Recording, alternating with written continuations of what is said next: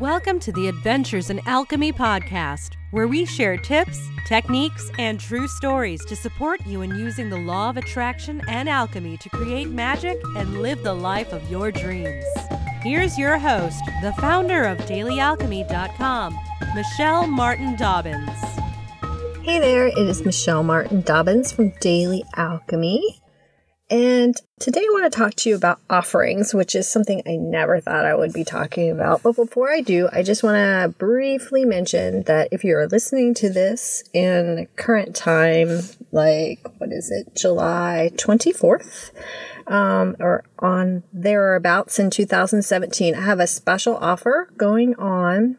You have to get on my list to be part of this offer. So to do that, go to dailyalchemy.com. And there is a thing at the very top that has a freebie, getting your happy back. There's also a magical freebie vault that has all kinds of PDFs, planners, manifesting planners, working with the moon planners, just all kinds of really good stuff that you can get for free. And when you do that, then you'll get to learn about the Gold Life bundle, which is like so much of my classes put together at a really, really, really great rate that you don't want to miss. So, and that's only going to be going on for 2 weeks. It's opening shortly just for 2 weeks because I'm going to start some new fun classes. So don't miss it. Go to dailyalchemy.com today, get on the list, and you'll get to learn all about it. So back to offerings.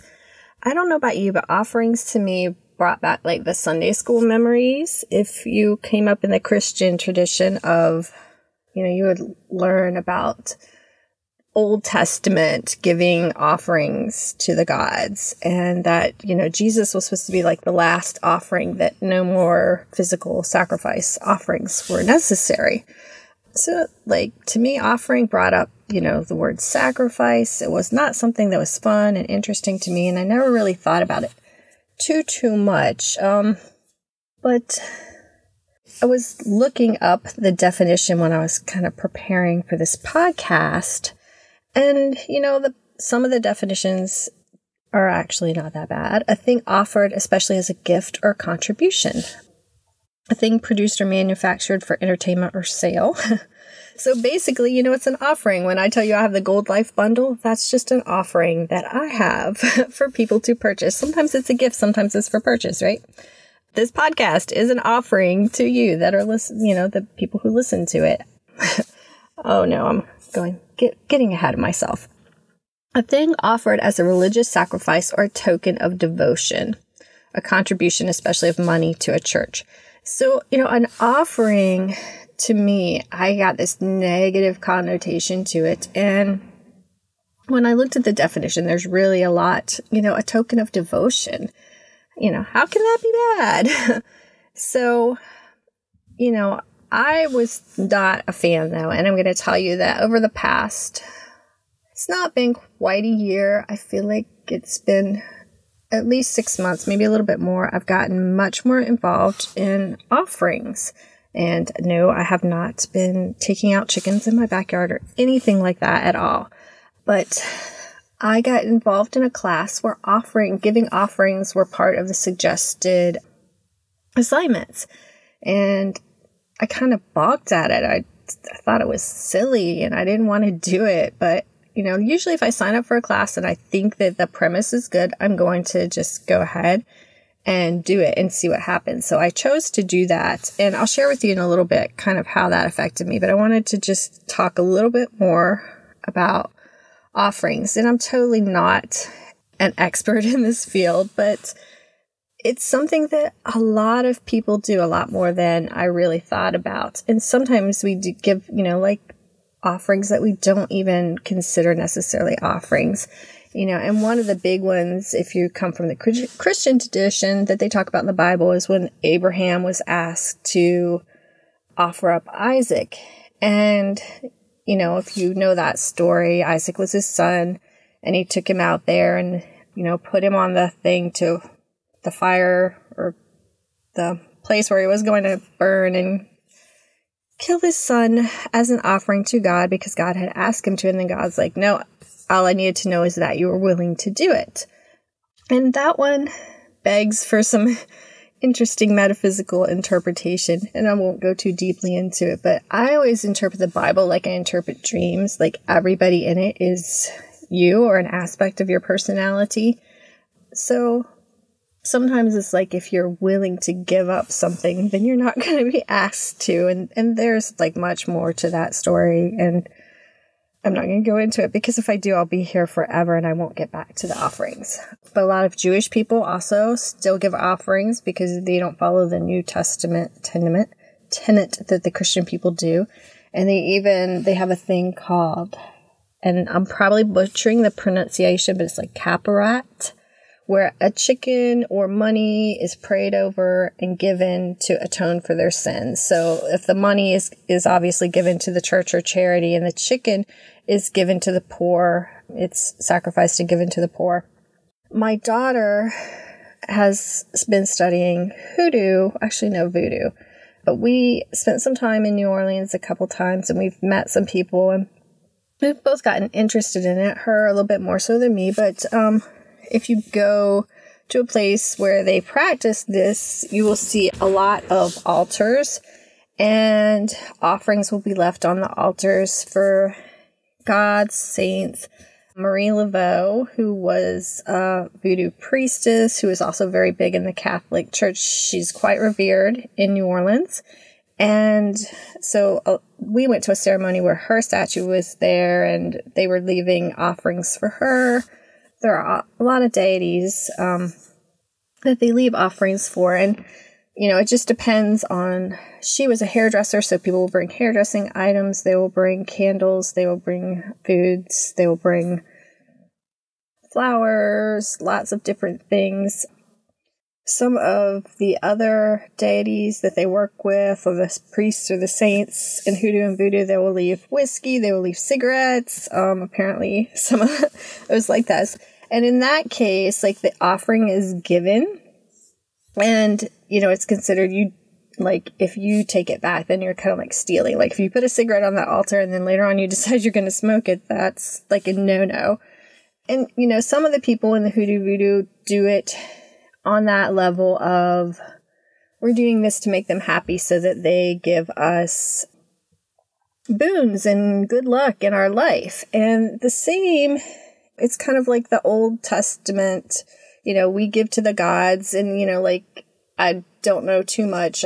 My daughter's been reading a book on like Norse religion and, kind of like the Vikings and, how they gave sacrifices as well. And sometimes, you go back in even the Mayan culture, a lot of these cultures, they would even sacrifice people to appease the gods.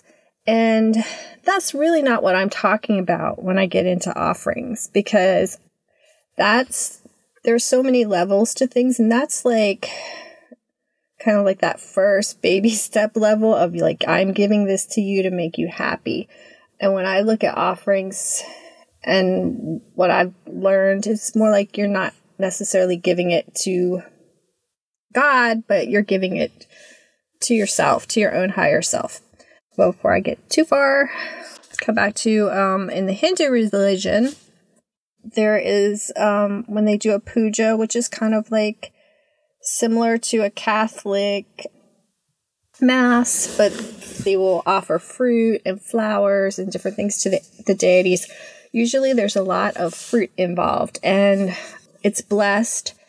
And, unlike in the hoodoo culture where when you give those offerings, you don't take them back. In this one, like it's blessed and it's kind of like the energy of that deity gets in the fruit and then the fruit is cut open and passed around and everybody partakes of it. And it's kind of almost like a type of sacrament, but it's, the fruit's been blessed.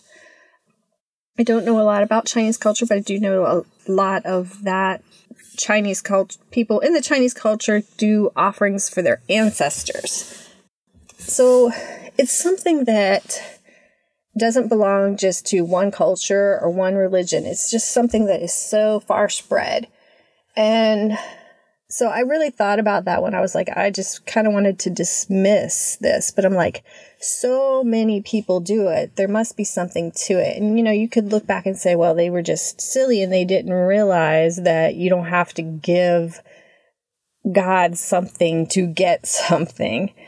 So I decided, though, to have an open mind and give offerings. So I started, and I will be honest, I have for several years, my family and I started kind of celebrating. We started with doing the Day of the Dead, and then just kind of evolved into our own way of celebrating, because it felt like we first made sugar skulls and things like that because we went to Mexico and we just really thought it was a beautiful thing. But then it kind of felt like it wasn't necessarily the way we wanted to do it, but it was great because it opened that up, but we didn't want to culturally appropriate. And so we, it just felt, but we do in October set up an ancestral altar in our house. And part of what we do is offerings for our ancestors at that time. We know what a lot of these relatives liked. And, if Dr. Pepper is a thing, that's going to be there. Their favorite drinks, their favorite foods are placed out there for them. And we're still kind of learning what works for us in that area. But we love taking that time of year to feel close to our ancestors. And we've kind of started evolving that more in a much more simple way during the whole year. We're still kind of in a process of playing with that. But I started doing just a very simple daily offering to my higher self. And I just leave out a bowl of nice, clean spring water every morning. And sometimes I'll pick a little flower from the yard and put in it. And then whenever the next day comes, I take that and I either pour it in the base of a tree out in our yard, or sometimes I pour it in the plants in my house because I consider that it's been there. I've set it out there as an intention to nourish my soul and my higher self and to connect with that part of me that knows everything I need to know. So I feel like it's been blessed water. And then also I use incense and do a daily offering to the nature spirits. And so I've been doing that for quite a while. And it's a very strange thing because now it's a part of my routine. And if I don't do it, I miss it. And it makes an energy shift. It's hard to explain. But just knowing that I am taking that time out to acknowledge. And for me, it really just is acknowledging my higher self and also God, the energy, the creative force energy in the world every day, and the local energy that is part of that. Because to me, it's all one.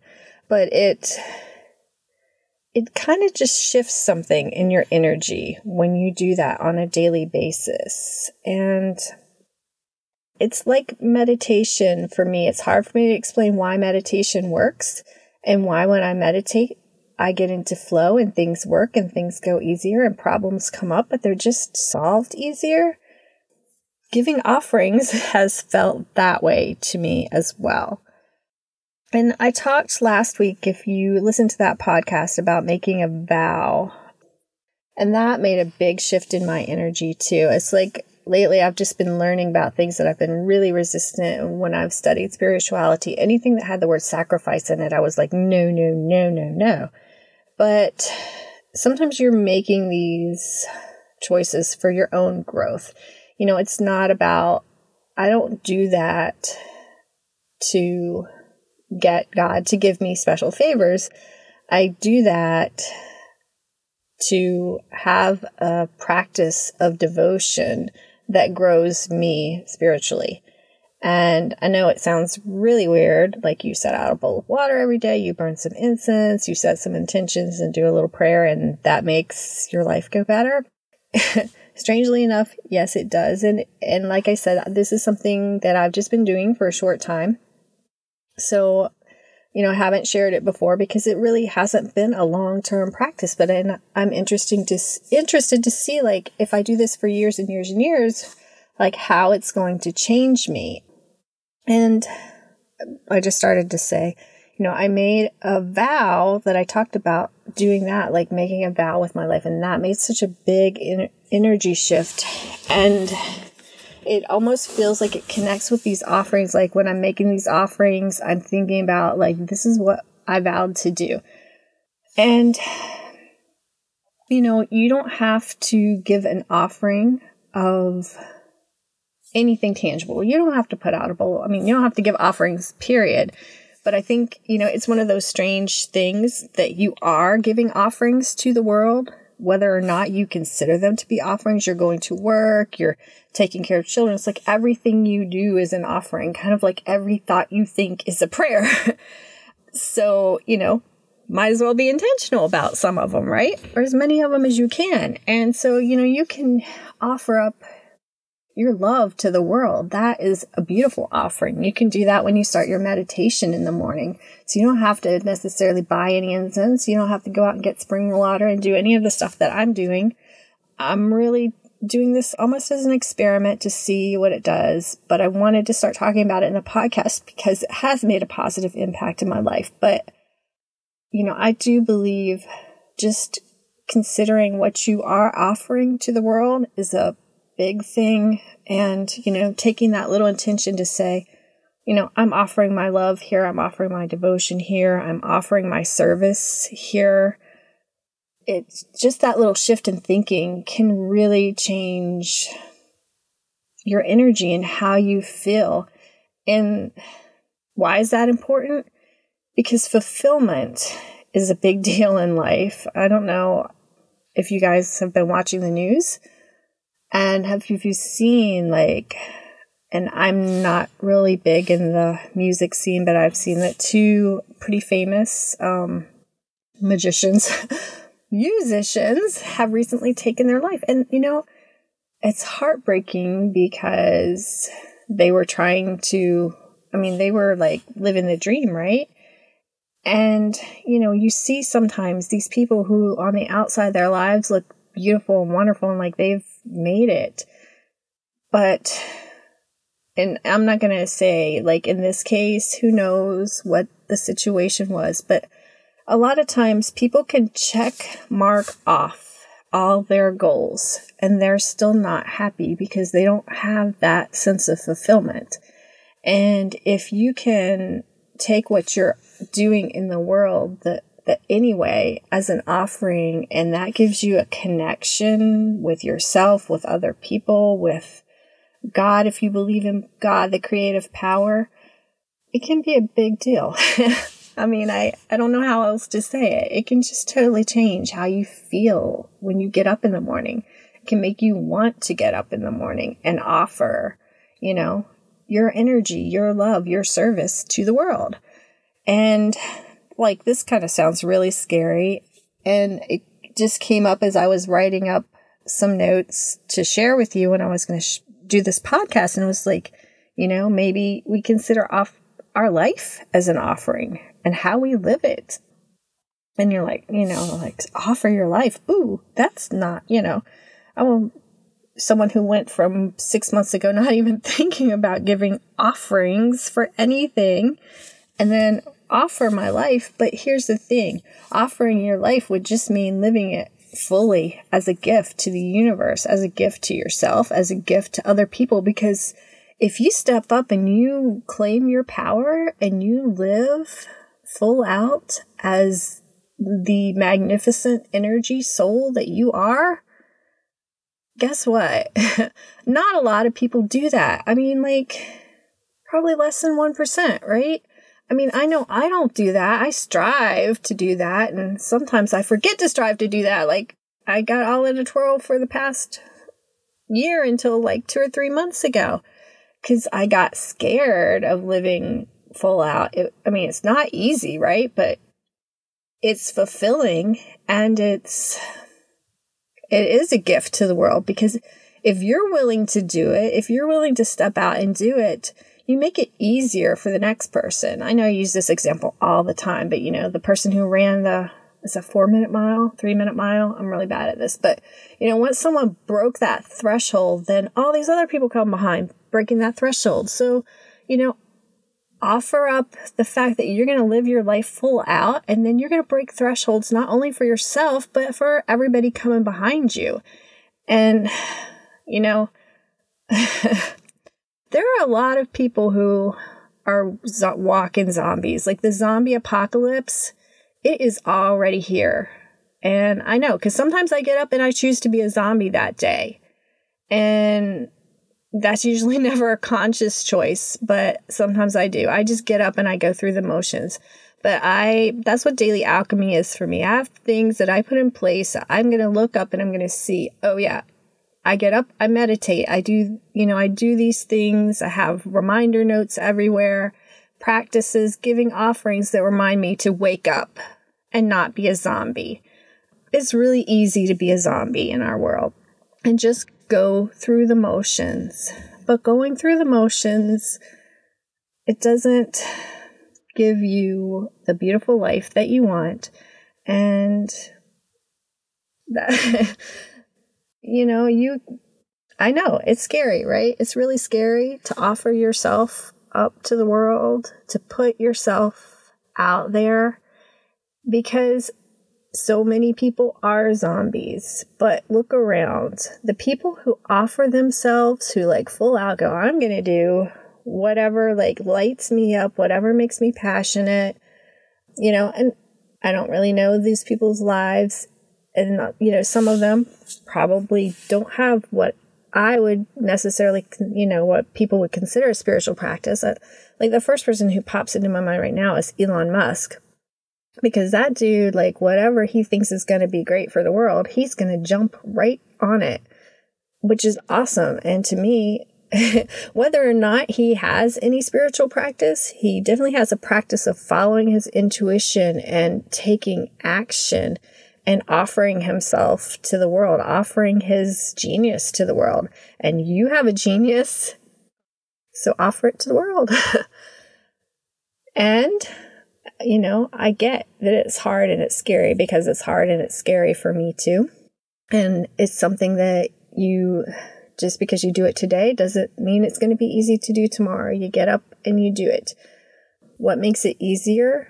The more you do it, the more you take time to have, for me. And, obviously not for everybody. And so, but for me, the spiritual practice makes it easier. And I like the pomp and circumstance. I don't think it's necessary. I don't think you have to get up and put out a bowl of water and burn some incense or do any kind of thing like that for your offerings and set up altars all around your house like I have. I like them. They bring me joy, and that's one of the main reasons I do it. I mean, they're a practice of devotion and they bring me joy. They make me feel connected with the non-physical, which is something that I like. I believe that we're in a physical world, and that is always going to be important as long as we are alive and in this physical world. So I balance that. I'm not someone who's going to sit in a cave for 20 years, but I like to connect to that. And, if that's not your thing, that's totally okay. But that's what daily alchemy is to me, finding those spiritual practices that help you gain fulfillment in the physical world, and vice versa, how to live in the physical world in a way that connects you with the non-physical and just balances everything out. So I've gone on a little bit of a tangent there, but I would love to know, what do you think about offerings? Do you do that as part of your spiritual practice? And look at your life. I'm telling you whether or not you name it as an offering, you give an offering, because your work in the world is an offering. The care that you give your spouse, your family, your friends is an offering. When you make a meal, it's an offering. So just set some intentions around those offerings and the blessings that they're going to give to the world. And I would love to hear what you think about offerings, if you've considered that before, if it's something that's already a regular practice of yours. Go to dailyalchemy.com, and there you'll find all the links for Facebook, Twitter. Even if you want to shoot me an email, that's cool too. And while you're there, if you're not subscribed to my newsletter, which gets you lots of free goodies, do that so that you can get on my list and learn about the Goal Life Bundle, because it's only here for 2 weeks. All right, namaste and big hugs until next time. Would you like some help creating more magic in your life? I've got a ton of freebies and goodies for you. They're all tucked away inside my magical freebie vault. You can get free access, though. You just have to go to www.dailyalchemy.com/magical-freebie-vault. Again, that's dailyalchemy.com/magical-freebie-vault. And when you get there, you can just plug in your name and email, and you will get instant access to all kinds of goodies. There are daily and weekly manifesting planners, the How to Shift Your Vibe in 5 Minutes e-kit that has audios and a workbook. There are moon manifesting planners and daily love lists and money trackers and all kinds of goodies right there. I didn't want to make you have to go to a bunch of different pages and sites and wait for certain freebies to come out. So I just took all of my freebies and put them in one place where you could just sign up one time and download any of them that you want at any time that you needed. So you can just head on over to dailyalchemy.com/magical-freebie-vault and download them today. Have a magical day. Thanks for listening to the Adventures in Alchemy podcast. Connect with me on thedailyalchemy.com or Facebook at facebook.com/Michelle Dobbins, author. Join us next time for even more magical life tips.